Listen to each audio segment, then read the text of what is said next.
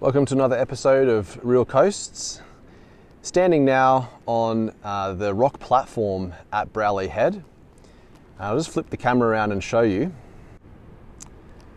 So you can see the beach over there and the edge of the rock platform. And if I bring the camera around this way, you can see quite a lot of complex topography on this platform.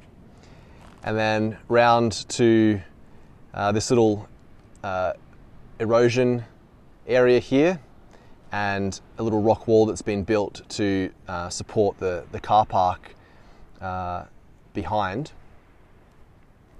So one of the interesting things about this rock platform is that it's composed of basalt, and that makes quite a contrast with some of the other rock platforms in this region. And you can hopefully see lots of boulders around on this platform, and during storms and storm surges, and especially when those storm surges coincide with high tide, we can have water and waves moving across this platform and transporting some of these boulders across the platform surface. As you move and look out towards the ocean there, the edge of the platform, the seaward edge, appears to be higher, or slightly higher than where we're standing right now. And that's a feature called a rampart, something that we can discuss in lectures.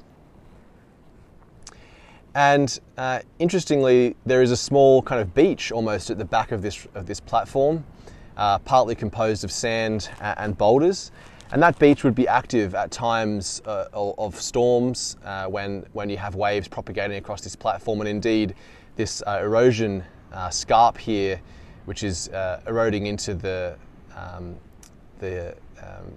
sort of clay material that's come down from this cliff behind, is also active during storms. So storm waves are hitting that cliff and causing the erosion.